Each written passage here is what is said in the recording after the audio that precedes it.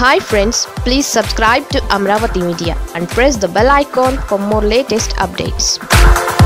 Chandrababu security లొల్లి అసలు నిజాలు ఇవి. ఎప్పుడూ లేనంతగా చంద్రబాబులో భయం ఎక్కువగా కనిపిస్తోంది. తన రాజకీయ ప్రత్యర్థుల నుంచి ఎప్పుడు ఏ ప్రమాదం ముంచుకొస్తోందో అన్న ఆందోళన ఆయనలో బాగా కనిపిస్తోంది.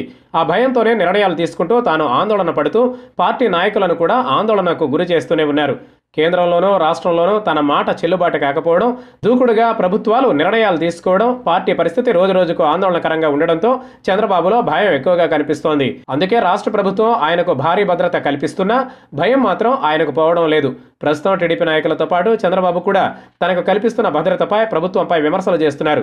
ఏపీ టీడీపీ అధ్యక్షుడు కళా వెంకట్రావు ప్రభుత్వంపై ఈ విధంగానే విమర్శలు చేశారు. కుట్రపూరితంగా చంద్రబాబు, లోకేష్ భద్రతను వైసీపీ ప్రభుత్వం తగ్గించిందని, చంద్రబాబుకు టెర్రరిస్టులు, మావోయిస్టులు, స్మగ్లర్ల నుంచి ప్రమాదం ఉందని, అందుకే ఆయనకు జెడ్ కేటగిరీ భద్రత ఉందని ఆయన చెప్పారు. కానీ రాష్ట్ర ప్రభుత్వం ఆయన భద్రతను సగానికి పైగా తగ్గించిందని ఆయన విమర్శలు చేయడంతో దీనిపై డీజీపీ కార్యాలయం స్పందించింది.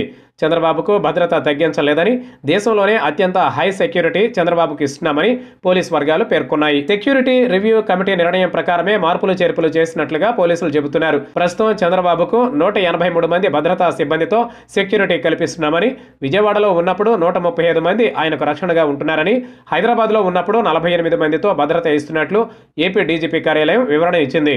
అయినా టీడీపీ నేతలు మాత్రం చంద్రబాబుకు భద్రత భారీగా తగ్గించేసినట్లుగా ఆందోళన చేపట్టి అధినేతకు కూడా మరింత భయం పుట్టిస్తున్నారు.